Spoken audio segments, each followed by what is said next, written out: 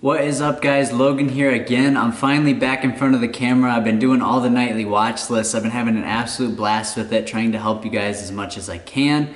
So I just want to thank you all for the support. Don't forget to leave a like, a subscribe, join the Discord, and then also we got the premium Discord where I give my call outs with Wolf Theta and a couple other awesome traders. So I just want to thank all you guys. I want to thank those people, the mods, everyone that's been making it a great place. And I just want to say pretty soon, you know how we have the free Discord? I'm going to do a one-time $5 fee for anybody who's never joined before. So if you're in it now, don't worry about it. But we've just had some issues recently with I get a lot of DMs now and I just can't babysit that way. And even though we have a lot of great mods, there's still trolls that come in. So just something to eliminate those trolls I think would help us a lot greatly. But I want to hop into some put credit spreads this week and kind of what I've been monitoring as well. But my long-term portfolios recovered very well from where we were all-time highs in September. And I've been making that money back slowly in options. So I've just been having a lot of fun with investing and you guys have been amazing. So let's get right into this video. Lately I've been listening to Rich Dad's Cash Flow Quadrant by Robert Kiyosaki. Now I read Rich Dad Poor Dad already, but this book's opening my mind even more than that one did. And at the time, because that was the first financial book I ever read, it kind of sparked my interest and got me on the path. But this one's really opening my mind, so I think you guys should definitely check this out. He just talks about the EBSI quadrant, and he gets way more in depth with it, so I think you guys would really like this audiobook, and I think you guys should check it out. So this week I scalped Beyond really quickly in the morning. It was a $40 4-minute scalp. So that was in Thinkorswim, and I've been starting to use Thinkorswim a little bit too. I like Robinhood a lot for options, but Thinkorswim's been really great. It fills stuff really quickly, and you have unlimited day trades with a cash account with no matter how much money you have. So I've been able to move money from Robinhood and move money to Thinkorswim and vice versa. So it's been a really great app as well. So I highly recommend that. So that was one of the plays this week that I was really proud of. This was a week that I didn't take any losses, which is very uncommon, right? Because when you're a trader, everybody's hit stop losses. We have plays that don't work out, and that's just part of the game.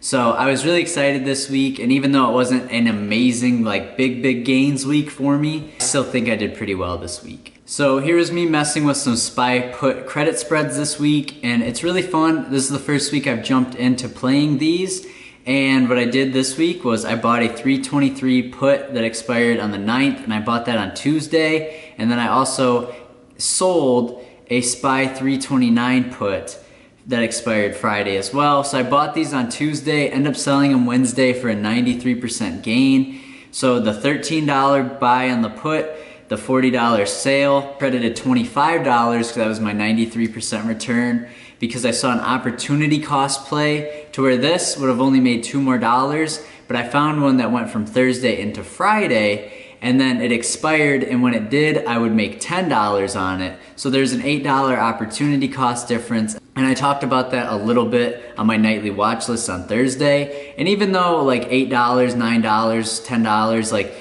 small amounts like that aren't the biggest deal in the world, right? But for getting practice, seeing opportunity cost, and just entering a new position that literally expired the next day, it had a I think it was 93% chance of profit. So with just the odds like that, stop losses set, I was like, okay, and we hopped into it, and I did get 100% return on the Thursday into Friday. So I was really excited, even though it was only an extra $8, right? It was still really cool to play, and I had a lot of fun playing it. Okay, perfect. I did come across the SPY call credit spread that I was playing, so I made $9 on it, so that's the exact amount. So I bought a SPY 352 call for 2 cents. That expired that next day, so this was on Thursday I was buying, and then I sold a 349 call for 11 cents.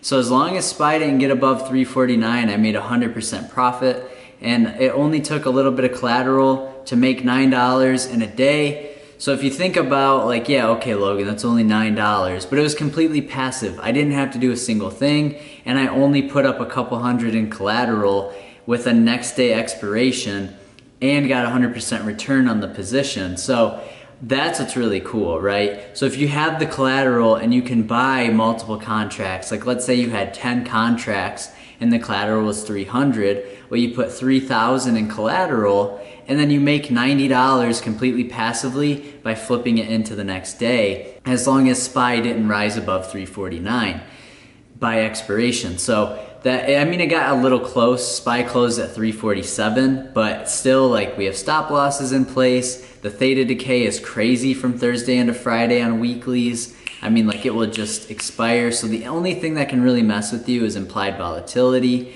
So just to be able to manage your risk that way, and then I just let them both expire, and today my account was credited with that extra 9. So I was just really excited, and I think playing them this week for the first time was fun. And I plan on my new goal to be, if I could make $200 a week playing SPY credit spreads, I would be very excited. You know, of course, I'll manage my risk. I most likely won't win all the time, at least 100% return, but you can always close positions early. So if you're up 50%, 75%, or whatever, you can get out then. So that's just something to keep in mind and something to continue to watch, because I have an absolute blast doing this, and it would be so much fun to make maybe $300 a week playing options between day trades, swing plays, and then $200 a week completely passively doing SPY spreads or QQQ spreads. So I'm really excited to continue on this path and this journey with it, and I've just been having a blast with it. And I'm happy to see DPSTs recovering a little bit since the pullback, so that's something that's great to see as well. Up 18% this past week. Like I said, it got down to $38 September 23rd, and now it's back up to 62,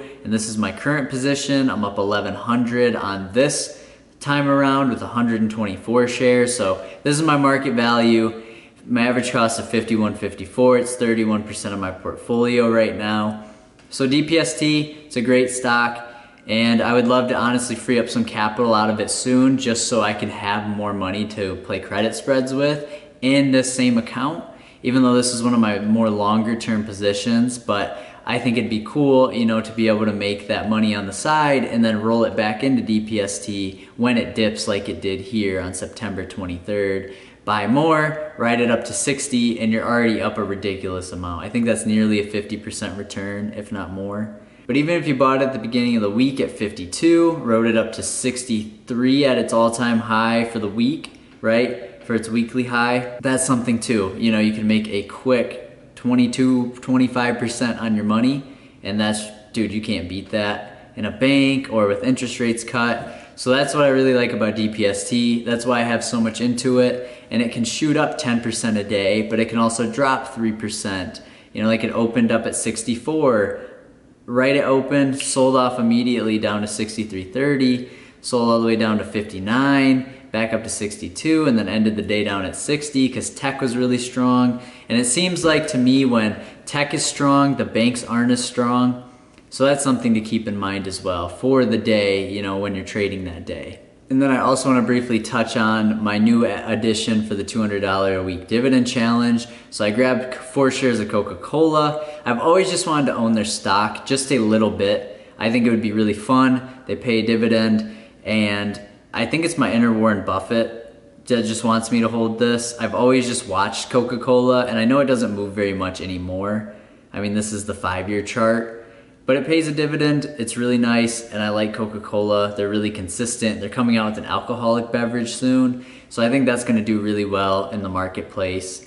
And I just grabbed 4 shares because $200 a week into dividend stocks, that's $800 a month, nearly $10,000 a year. And I know, you know, I'm 20 now, and I know that 10 years from now, 20 years from now, like over the next couple of decades, all of these shares that I pick up every week on these companies that I believe in for the long term are gonna pay off really well. So that's something that you guys should definitely think about too when starting your own dividend challenges or when buying dividend stocks, whether you buy growth dividend stocks, like I was buying Apple, or if you buy stocks with decent yields, like AT&T is a really nice one as well. So this is my new Coca-Cola position. And I know it's not too crazy, like it's 4 shares, but I'm doing $200 a week so that I can have money to trade with, have collateral for options, and still add to my long-term portfolio, right? I think that's the trifecta for investing, and you can really build wealth fast that way with proper risk management and buying good companies. But that's gonna be everything for me today. I really appreciate you guys watching all the way through. This means a lot. Do not forget to leave a like and subscribe, join the Discords. There's so much cool stuff that's happening, and this is the most confident I've ever been with my plays in my entire life. Even though the market's very volatile, I understand risk management better than I ever have, and I think everybody else around me is too, and that's just where success is created. And I just like to hear you guys' success stories, seeing community gains, seeing people in plays where they're up, even if it's just $5, $15, $50, $500. Like, everybody's got a different mindset when it comes to wealth and what's a lot, what isn't, because everyone lives different lives. So I think that's really important to take into consideration. But if you guys want to check out my music, I'll link that below. My Instagram is linked below as well. But that's going to be it for me today. Make sure you check out the Rich Dad Poor Dad book and any of the Robert Kiyosaki, and I'm reading the Cash Flow Quadrant right now. So make sure you check those out. But that's going to be everything for me today, and I hope you guys have a great rest of your week and rest of your weekend. So let's get back at it on Monday, and I will see you guys in the next video, which will probably be a nightly watch list. So let's get back at it. Keep your heads up, any investors. I know a lot of people have been maybe losing money through that pullback, but there's so much to be made in the long term in this stuff that it's literally ridiculous. So make sure you just do what you're comfortable with, and you will build good wealth. So I will see you guys in the next video. Take care.